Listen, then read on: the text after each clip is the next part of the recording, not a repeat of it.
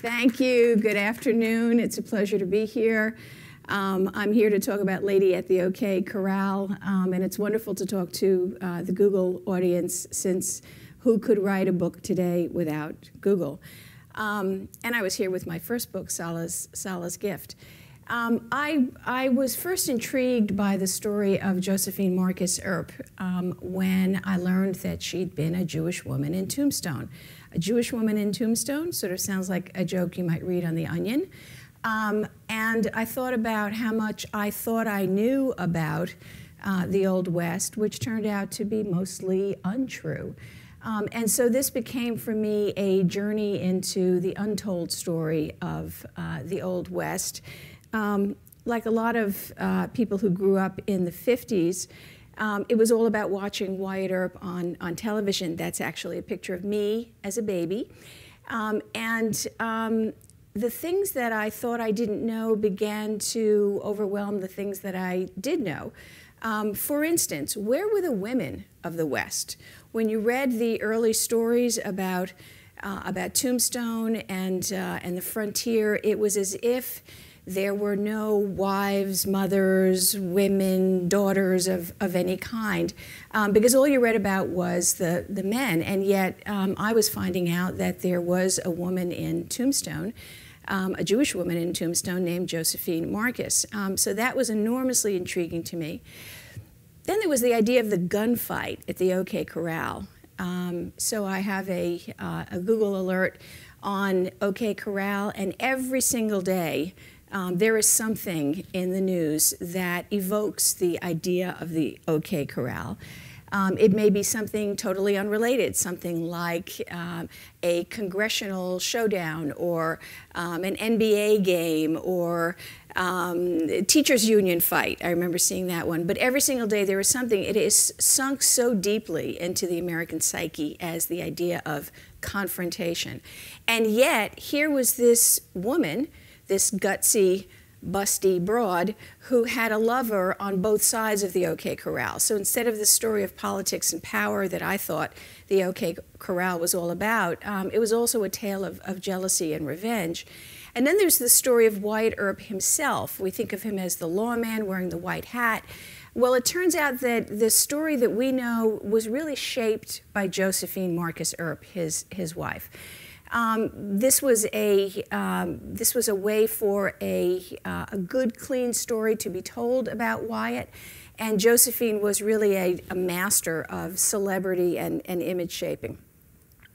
But let me sort of take you back to the beginning of Josephine's life. What she told everybody was that she was the daughter of a wealthy German merchant. None of that was true. Her family was not wealthy, and they were not German. They were actually from Prussia, or what is now Poland. And that's a very important distinction, as it turns out. So her family came to the United States around 1850. Josephine was born in 1860. They lived in New York. She lived in New York during the Civil War. And then her family was not doing pretty well economically. Her dad was struggling to make it as a baker. And everywhere in the New York press, you would read about San Francisco and all the wonderful things that were happening in San Francisco. And that was even before Silicon Valley. So Josephine's family picked up again and left New York and went out to San Francisco. And the community that they arrived in, and they would have arrived by steamer through the Isthmus of Panama, which had opened fairly recently. The community that they arrived in was a thriving Jewish community, but it was a highly stratified community. There were the German Jews, who tended to be the more affluent, educated, politically involved Jews, and then there was everybody else. And the Polish Jews were at the bottom of the everybody else. And so Josephine grew up in a San Francisco where her family was sort of on the wrong side of the tracks. And Josephine was not a young woman who wanted to be on the wrong side of anything. So she ran away from home. She was about 18 years old, and the pinafore craze was sweeping America. To an extent that you cannot even imagine now. But every town seemed to have a pinafore company. Josephine wasn't much of a singer, but she was kind of a good dancer, and and felt that she could act her way through a part on the Pinafore. And so she joined a touring company that was going to the Arizona Territory. She joined the Pauline Markham Touring Company, and there's Ms. Markham lying out on the couch there. She danced the sailor's hornpipe and was, pretty competent at it. But the important thing was that while she was on tour with the company, she caught the eye of the man who would soon become the first sheriff of Cochise County. No, not Wyatt Earp, Johnny Behan. So she comes to, ooh, you know what? Let me cover her up. And before I even get you to Tombstone, let me tell you a little bit about what Josephine looked like. She was small. She was very curvy. We don't really know anything about authenticated pictures of her as a young woman because she either destroyed them or they were lost, possibly in the 1906 San Francisco earthquake. And most of the pictures that you find online today are not her. But I've done an extensive amount of analysis, really with a forensic artist who's a professor at John Jay College at the City University of New York, to take the authenticated photographs that we have of Josephine, which are mostly of her in later life, and to do a regression analysis to sort of figure out which of the photos that have been put forth about Josephine really might be her. So if you look at these photographs here, the ones along the top are ones that I have some reason to believe are Josephine and have been examined by the forensic analyst, and the ones at the bottom really are Josephine. And I've done an interview with the artist, which you can see up at ladyattheokcorral.com. I would give anything for a picture that I was absolutely certain with was Josephine, but in the meantime, we settled for these. Okay, back to Tombstone. So in 1879, Wyatt Earp and his brothers arrive in Tombstone. They all have wives, common law wives, and Wyatt is with Mattie Blaylock, the woman here over on the left, that's Wyatt in the middle, an incredibly handsome man of uncommon charisma, really quite striking. And as you'll see, he retains those characteristics even as an older man. The fellow on the right is Johnny Behan, the first sheriff of Cochise County. So the people on either side of Wyatt, those are the people that Josephine most didn't want you to know about. Because for the rest of her life, what she would be trying to hide would be, first of all, that she came to Tombstone to be the common law wife of Johnny Behan, and second of all, that Wyatt already had a wife in Tombstone, and that was Mattie Blaylock. I said she came to Tombstone to be the common law wife. That's not really true. She came to Tombstone to marry Johnny Behan. But when she got there, the situation was very different. It turns out that Johnny had been married. He was now divorced, but he had a 9-year-old son, and he expected Josephine to take care of his 9-year-old son. That was fine. Josephine and Albert became very good friends and remained close for the rest of her life. But she didn't count on Johnny's total lack of interest in actually getting married, nor did she count on the fact that Johnny was a womanizer. So once she gets there, she discovers that Johnny is not the man she expected to be. She leaves him, and that's when she meets Wyatt Earp, who's now the Deputy U.S. Marshal of Tombstone.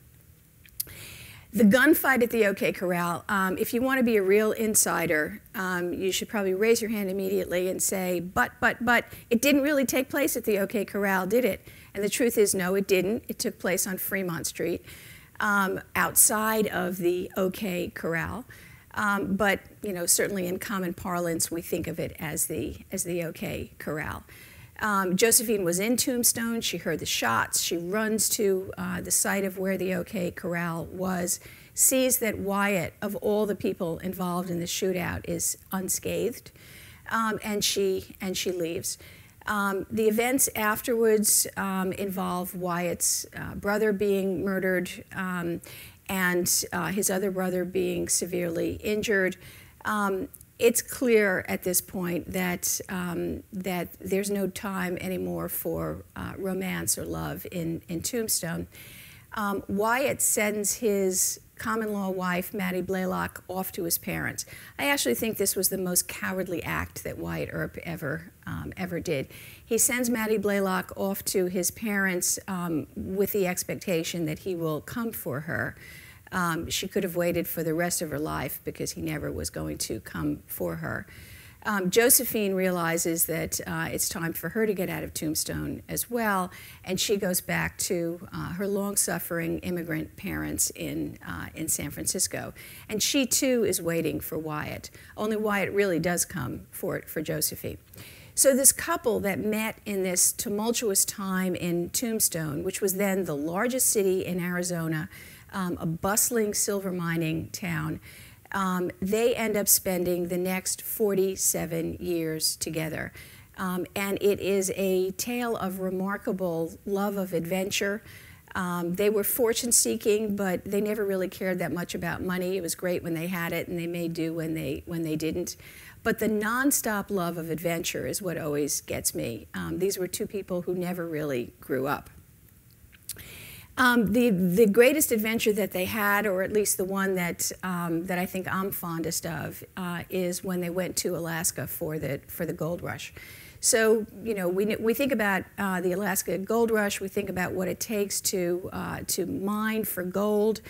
All of that was very labor intensive. You needed a lot of equipment until 1899. And in 1899, gold was discovered in Nome, Alaska. And it was not only that there was gold in Nome, Alaska, but it was on the public beach, on the shore of the Bering Sea. You could go right out there with a little pan, as you see me there on the Bering Sea, and you know, just sort of shuffle it around, and gold would appear. Imagine. So you can see the crowds that are massing in the picture on the upper left on the waterfront in Seattle by the summer of 1900, when the news swept America that you could pan for gold right on the surface of the sea. There were just tens of thousands of people who were trying to get to Nome, which the summer before had a population of about 50. So there were no hotels, there was nothing. There was just these white tents that you see in this sort of fuzzy picture on the bottom left. Wyatt and Josephine made a fortune there. It was a very difficult time for Josephine because she was so far away from her family. She was still very close to her relatives. But she stuck it out in Nome. She stuck it out in all the places that they went to. And when they left Nome, they really had enough money to live comfortably for the rest of their life, if they were careful. This was not a careful couple. So money tended to slip through their fingers, you know, probably the way that those gold flecks went through your fingers in the Bering Sea. They spent most of the rest of their life going in a circuit between Los Angeles and San Francisco, Oakland, where her family lived, and to the desert between, right between Arizona and California. And this is a picture of them in their desert camp. You can see Wyatt there is feeding their little dog, Earpie. And Josephine, who's gotten a little portly, is looking over them. Josephine was a woman who loved luxury. She loved fancy hotels. She loved clean sheets and good food. But she also loved the outdoors. She also loved living out in the desert. And so there were these two sides to her character. Similarly, when we think about my title, Lady at the OK Corral, Josephine's feeling about being a lady also was filled with conflict. On the one hand, she wanted to be respectable, as her sister was. Her sister had become a successful businesswoman and pillar of society in Oakland, San Francisco. And Josephine admired her sister a lot, but there was a part of Josephine that was remarkably rebellious and always searching for adventure. So when you think of her living out in the desert with Wyatt and their dog, it's that adventuresome side that was uppermost. As the years go by, Tombstone is actually never far from public consciousness. And in 1929, the first Eldorado days were held in Tombstone, which at this point, all the mines were gone, was really pretty much just a tourist town. But the most important thing that happened from Wyatt and Josephine's point of view was that Hollywood had come to Los Angeles. And a lot of the early movies were actually Westerns. And the two heroes you see here, William S. Hart and Tom Mix, were amongst the most popular early cowboys. And they were both very, very close friends of Wyatt's. As stories began to appear, Josephine's ability to manage Wyatt's public relations began to be her driving compulsion. Wyatt was famous in his own lifetime, but there was always controversy about the OK Corral. Who had shot first? Was Wyatt a hero or, as I've heard him described, a homicidal maniac? So this controversy was always raging. Josephine attempted to squash bad stories if she knew they were going to occur. If they already had come out, then she would mount a public relations campaign. Again, very modern. She would reach out to Wyatt's famous friends, the cowboys, or people like Tasker Oddie, the senator and governor of Nevada, who was a big fan of Wyatt's, and get them to write stories on Wyatt's behalf. And then if all else failed, she would try and get a retraction.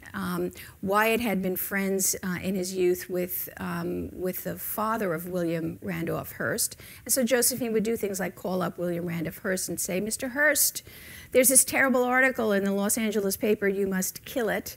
And if it couldn't be killed, get me a retraction." And she would. She would occasionally get a retraction. But that wasn't good enough. What they really needed was to tell their own story. And so when an enterprising writer and press agent named Stuart Lake approached Josephine and Wyatt with the idea of writing a biography, Josephine thought, well, this is the way to actually get our story out. We will shape the story. And he sat with Wyatt many, many times throughout 1928 and 29, and as it turned out, these were the last months of Wyatt's life. Until the day he died, he remained that incredibly handsome, tall, strapping 6'2" fellow that first came into Tombstone. Josephine, alas, this is really not fair, but she didn't age as well as Wyatt did, and that's a picture of her in later life. Wyatt died in January 1929. The scene from the pallbearers at his funeral included Tom Mix and William S. Hart, as well as playwrights like William Meisner, and really began to take shape in a national news story about the death of the West, the death of the old frontier, with Wyatt Earp as its most famous symbol. Josephine wrote to Stuart Lake and asked him to come to the funeral, which he did. And then in the year following Wyatt's death, finally that book was published, and although it's now the height of the Depression, it was an immediate bestseller, and to my knowledge has actually never gone out of print. So Josephine's left alone, no real means of support, except that she does share in the royalties from the book. And in 1932, 1933, Lincoln Ellsworth, the famous Arctic explorer, approaches Josephine to say that he's going back to the South Pole, and he'd like to go and somehow honor his hero, Wyatt Earp. And he comes up with the idea of naming his ship after Wyatt Earp. How does Josephine feel about that? Well, we already know Josephine is a PR master, so she thinks this is a great idea. And she supplies Lincoln Ellsworth with Wyatt's last pair of eyeglasses, and she gives him one of Wyatt's shotguns, and Lincoln Ellsworth creates a little shrine in his cabin, and off goes the ship. And there's a photograph from the LA Times of Josephine and Lincoln Ellsworth. But what's really interesting here is that it's hard for us to imagine today how the public was obsessed with Lincoln Ellsworth and this trip to the Arctic. Wyatt was in the New York Times, the name Wyatt Earp, again following the Lincoln Ellsworth ship, at least once a month for 6 years, because people were following every step of Lincoln Ellsworth's voyage. And when Lincoln Ellsworth was lost at sea, then it was a front page story for weeks on end. If you look at the New York Times from January 22nd, 1936, here's the day when Edward VII is proclaimed, the new leader of England, and there over on the left-hand side of the page, on the front page of the New York Times is good old Wyatt Earp, because Lincoln Ellsworth has been found. He'd been lost at sea, now he was found, and again Wyatt Earp is back on the front page. So in the mid-30s, after the Stuart Lake biography, you get this turbocharge of good PR for Wyatt Earp. Josephine, I think, was sort of emboldened by this to think that maybe now it was the time to tell her story. And of course, she's eager for the money on top of everything else. She sees an article in the Times about, in the LA Times, about an Earp relative who happens to be a writer, and she finds a family in LA, the Kaysen and the Ackerman family, who are Earp relatives, and she begins to work with these two wonderful women about writing her biography. And there she is over on the left. You can see she's slimmed down a little bit. She kind of looks like an Italian widow, and there she's with the Kaysen family. They work intensively together. They even go back to Tombstone. They stop off at what has now been renamed in honor of Wyatt Earp, the town of Earp, California. There's Josephine with one of her biographers. She visits Tombstone for the first time since 1882. That must have been an incredible journey. And they write this memoir together. I'll take you back here, only the closer they get to the truth, the closer they get to finding out about Josephine's relationship to Johnny Behan and the story of Mattie Blaylock, Josephine begins to get really nervous about this. I told you that Mattie Blaylock had gone back to Wyatt's parents. When Wyatt never did show up for her, Mattie finally read the tea leaves and left his parents' house. She had no visible means of support, very little education. She became a prostitute, a drug addict, and eventually committed suicide, telling anybody who would listen that this had all happened because she had been deserted by Wyatt Earp. That's the story that Josephine didn't want anyone to know, and so the more digging the Kaysen family was doing into Josephine's past, the more nervous she became, until she became so nervous that she said, "That's the end of the biography. We're not going to do this memoir." She forced them to burn the manuscript, and she put a curse on anyone who would tell her story, which I confess sometimes makes me nervous, but I figure there must be a statute of limitations on that. After that happened, Josephine's life sort of spiraled down herself. She had very little money, and she was increasingly paranoid and would go to visit some of Wyatt's friends, one in particular named John Flood, sort of stalking him. And he got nervous and began to record the things that she would do, like the day that she showed up at his door, put her fist through the screen and said, "I'll get back at you good and hard." And this is a page from a manuscript page that John Flood wrote, I guess sort of keeping track of Josephine's activities. But she didn't have too much longer to live. She died in 1944. When Wyatt died, Josephine, whose feeling about being Jewish was pretty much, well, it's a fact about me, but not necessarily, as Nora Ephron said, not necessarily the most important fact about me. She really had very little relationship to any of the Jewish communities that were at the time in Tombstone or Nome or any of those. And yet when it came time to figure out where to bury Wyatt Earp, she did turn back to her religion, and she buried him in the Jewish cemetery outside of San Francisco where her parents were buried. When she died in 1944, destitute, and her funeral expenses were paid by Sidney Grauman, as of Grauman's Theater, and William S. Hart. They had been friends of Josephine's and Wyatt's. Her funeral was officiated over by a rabbi, and then she was buried in the same cemetery. The story of Josephine and Wyatt, which stretches over these 47 years, took me to a lot of different places. I didn't actually go everywhere on this map. I think I missed El Paso. But there was a tremendous amount of research that went into it, and I thought you might want to take a look at some of the original letters that I used to put the story together. You know, anytime you assemble a story like this, it's kind of like a giant jigsaw puzzle, and Josephine's original letters were very much part of it. By the way, one of the things I discovered in working with some young college students at Macaulay Honors College is that they didn't know how to read cursive handwriting. You know, they kept wanting me to put it through optical character recognition and it would all come out great. I said, no, it doesn't quite work that way yet. So we had a very interesting time teaching 20-somethings how to read Josephine's handwriting, which I can read very well, but that's because I'm a little older. There was also a tremendous amount of work to be done.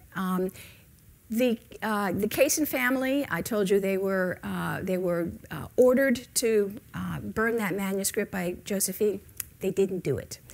There was a copy that they kept of the manuscript, and that manuscript sits today in Dodge City, where I spent many happy days working on it. Again, these are interesting skills that are not necessarily going to be around in the 22nd century, but in the 21st century, the ability to look at a handwritten, hand-edited manuscript is still very important. And I did work in many fine libraries and archives. It was really a wonderful research project for me. That's the story of Josephine Marcus Earp, the untold story of Josephine Marcus Earp. To my mind, you can't tell the story of American history without the story of the Old West and the frontier. And you can't tell that story without putting the women back in the picture. And when it comes to putting women back in the picture, I don't think you get much more interesting than Josephine Marcus Earp. Thank you very much.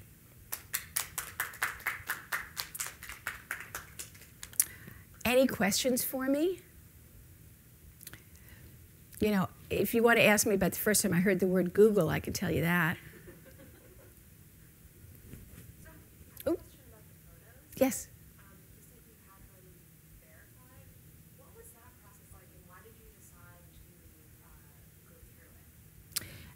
The question was, why did I feel that I had to authenticate the photos of Josephine Earp? The world of what I call Planet Earp is an extremely contentious one. I did my last book on Holocaust history, and I thought that was a very complicated world, and it certainly is. But the contentiousness, the quarrels, the feuds amongst Earp historians, and there are many amateur Earp historians, are unlike anything I have ever seen. They are still fighting the gunfight at the OK Corral.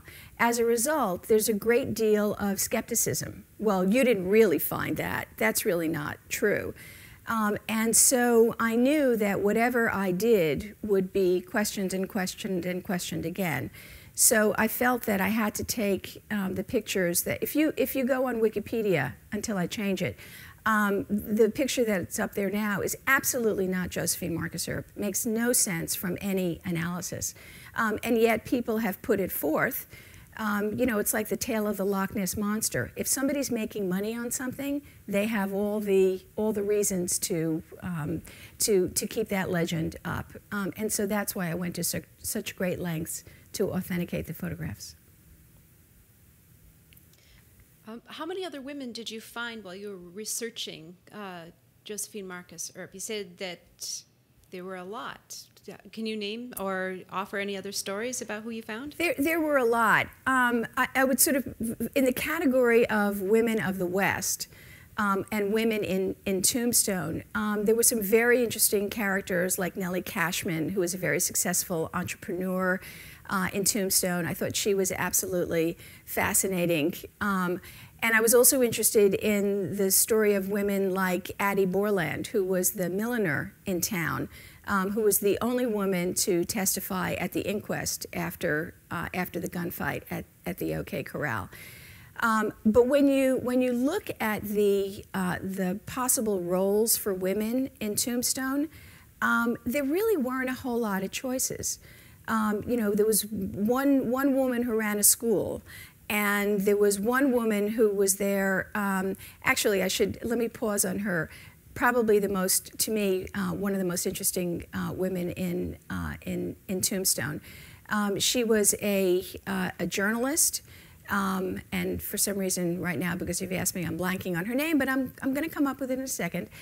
She was from San Diego, and she wrote dispatches back to the San Diego paper over the course of a year and a half, which included the gunfight at the OK Corral. And so many of the first-hand impressions we have come from her pen. And she had a career afterwards as a successful journalist. She was one of the examples of professional women. But there were many other women who were there as wives and family people. John Clum, the mayor, was married to a very interesting woman. And there were an awful lot of prostitutes in Tombstone as well. The community that followed the boom towns included gamblers, saloon keepers, and prostitutes. And as the next boom town emerged, they would come to the fore. So lots of interesting women. The other category of women that I've now gotten interested in is the category of the woman behind the man, the woman who shapes the man's story. You know, I've told you that I think this was a burning passion for Josephine. You think about Nancy Reagan. How could you ever have a biography of Ronald Reagan that didn't talk about Nancy? Or Libby Custer, who spent most of her life scrubbing up the image of Custer and making sure that what he would be remembered for is what she thought he would be remembered for. By the way, Josephine's efforts to keep the story of Johnny Behan and Mattie Blaylock away from us was really entirely successful in her own lifetime. In 1955, the story of Mattie Blaylock did emerge, but it hasn't been widely told. It certainly hasn't overshadowed the legend of Wyatt Earp. You mentioned that the Jewish community, that there were Jewish communities in Tombstone and Nome. How large were those communities? They were pretty large. There was a Hebrew Benevolent Association that had, I would say, somewhere between 50 and 100 people who were part of it in Tombstone. There were Jews who served on the jury for the inquest following the gunfight. In Nome, Alaska, the story of the first High Holy Day services in September 1900 was a front page story in the Nome newspapers. Today they call them the Frozen Chosen, and there are large Jewish communities throughout. Well, large is probably an exaggeration. There are sizable Jewish communities throughout Alaska. Alaska, part of the story of the economic settling of Alaska was the Alaska Commercial Company, which was started in San Francisco, actually originally started by the Russian government, but was then bought by a group of Jewish businessmen in San Francisco, and was really the company store in places like Nome or Rampart, Alaska, which was another place that the Earps were. And I often think, particularly in Tombstone, when Josephine left Johnny Behan and was not publicly together with Wyatt, those must have been very dark days for her. And yet I never found any evidence that she turned for support or comfort to the Jewish community. And that distinction I made between the German and the Polish Jews, which was so important in San Francisco, was really meaningless in the frontier. No one really seemed to care about that at all. Clara Brown. Clara Spaulding Brown. Memory is a funny thing, but somewhere in that last question, her name came to my mind. Thank you very much.